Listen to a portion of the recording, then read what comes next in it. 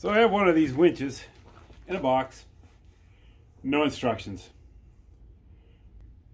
I'm going to have a look around, see if I can find something to mount it to so I can connect it to my truck. Stay with me. I'm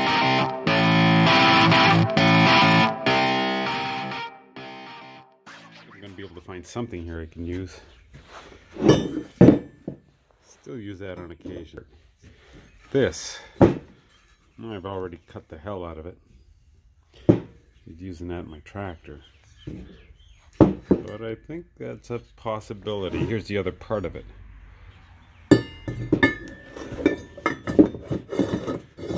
think together we can make that happen, one way or the other.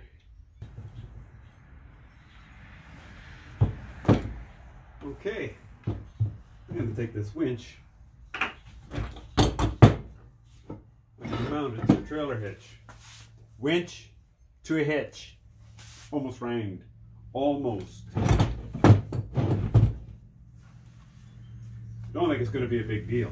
We're basically going to be doing this. Doesn't really want to line up, does it?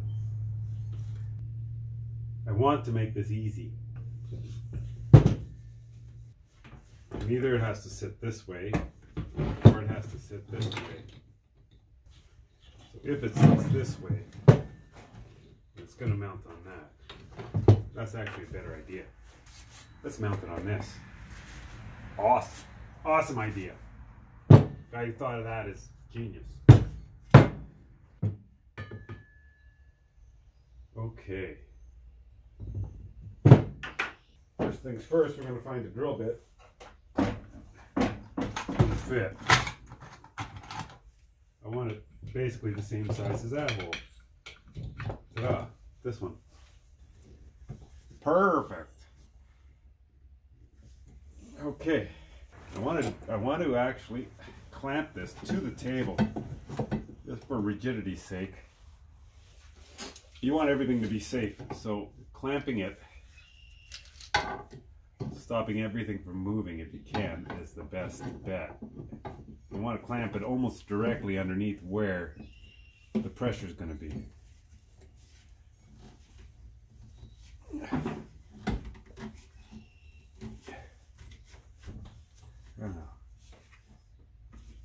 Right there.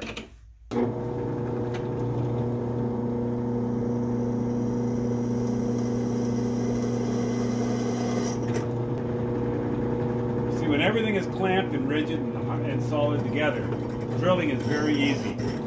Everything goes very easily, very smoothly, and straight through the part. There's no binding, there's no any of that kind of nonsense. This is exactly what I want. Make a good mark there.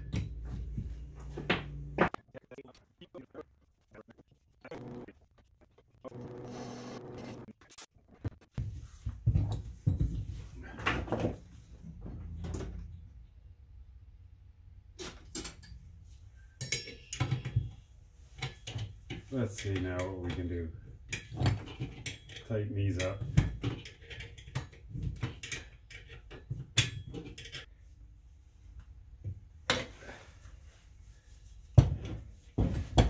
So that everything is all one piece.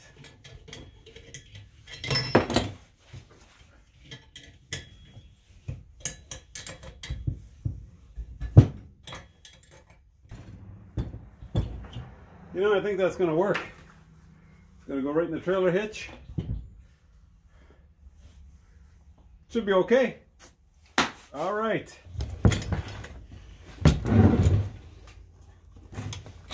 Oh, let's have a better look at that. So I got the winch attached to the hitch. I wired it up here in like the control box. I just strapped it down with some wire ties. I'm going to trim up some of those. Like that. It is, when it goes in, it's going to sit in this position so that everything will get pulled into the bottom. I've never used this, so I don't even know if it works. It was new in the box. Well, basically new in the box. It was used once and never used again. So I'm gonna try it. I'm gonna put it on the truck and gonna hook it up and see what happens.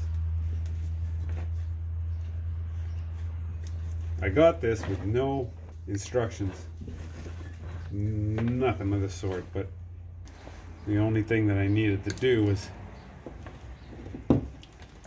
figure out why this little loose red wire was hanging out, and that's the power solenoid switch to change the direction of the motor. That's all that does. So I just simply gave it 12 volts right off of here, and this is a 15 amp fuse that's put in line, and so it's going from the battery through the fuse, and the 15 amp fuse is protecting the circuitry inside here as well as the actual motor. So I think I got it. I think I figured it all out.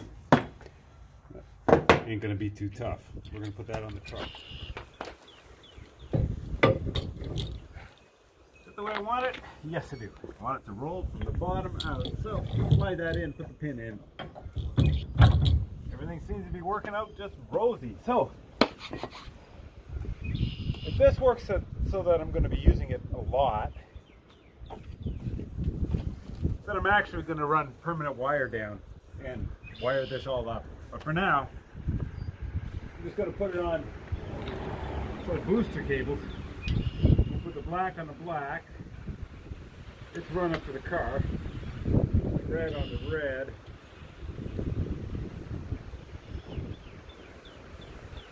Now look at this. This one says out. It works. Ah, I knew it would work. Didn't expect it not to.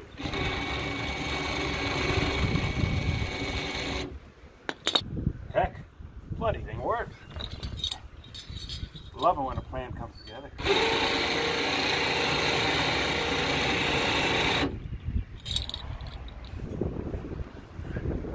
Yeah, if this is the kind of stuff that you guys are into, well then, like this video and subscribe, share it with your friends.